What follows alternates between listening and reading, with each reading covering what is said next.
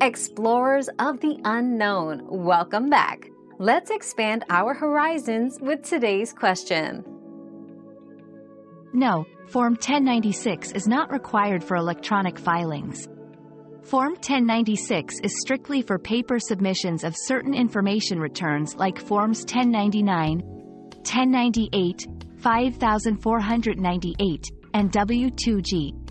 When filing these returns electronically, you do not need to submit Form 1096. Ensure that you follow the IRS guidelines for electronic submissions to remain compliant. We've quenched today's curiosity, but there's always more to learn. Keep the curiosity alive by subscribing and joining us for our next adventure.